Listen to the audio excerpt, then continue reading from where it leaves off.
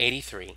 What is the major product that will form when R2-bromopentane is treated with potassium iodide in acetone followed by sodium cyanide in acetonitrile? So first, let's draw R2-bromopentane. So let's begin by putting the Br on the wedge. So this means that hydrogen is in the back. We can reverse it if needed. So if we count it, this is group number 1. The propyl is group number 2. Methyl is group number 3. So 1, 2 to 3.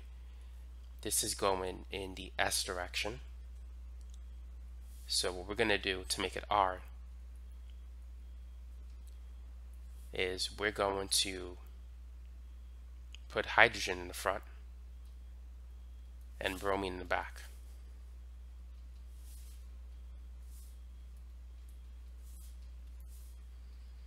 So now when we count it 1, 2 to 3, we get S, but because H is in the front, we got to reverse it, and it gives us the R isomer.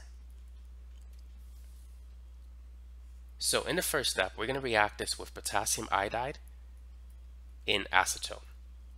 So what we have is a secondary alkyl halide, we have a good nucleophile, iodide, and we have a polar aprotic solvent.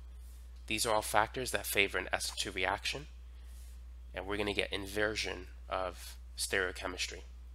So bromine was in the back, iodine is going to be in the front, which means hydrogen is in the back. So before we had the R isomer, now we have the S isomer. Now in the next step, we're going to react this with sodium cyanide in acetonitrile. Acetonitrile is a polar aprotic solvent. Cyanide is a good nucleophile. So this is going to be another SN2 reaction, where this is going to attack from the back, expelling the leaving group, and we're going to get another inverted product.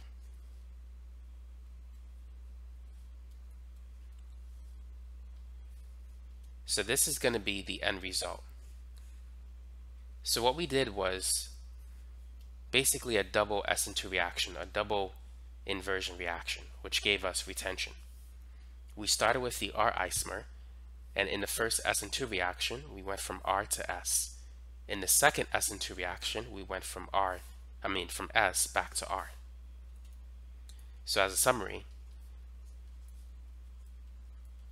in the first SN2 reaction, we went from R to S, and in the second SN2 reaction, we went from S to R. So the end result is we retained the original configuration at the chiral center through a double SN2 reaction. So that's an example of a double inversion reaction using two sequential SN2 reactions. Now this is for those of you who want access to the extended version of many of my organic chemistry videos that you see on YouTube. So you can access my Patreon membership at patreon.com/mathsciencetutor, or you can check the links in the description section below. So let's click on this organic chemistry posts, and these videos will come up. So this is what you'll get if you decide to join. So this is the full-length video on resonance structures. The free video on YouTube might be like 20 minutes long. This is the full version on acids and bases. It's an hour and 20 minutes long. Functional groups, IUPAC nomenclature, Newman projections with the worksheet as well, chair conformations. I'm working on this right now, so this is coming up soon. Stereochemistry. So the worksheet for that is completed. Here's the full video.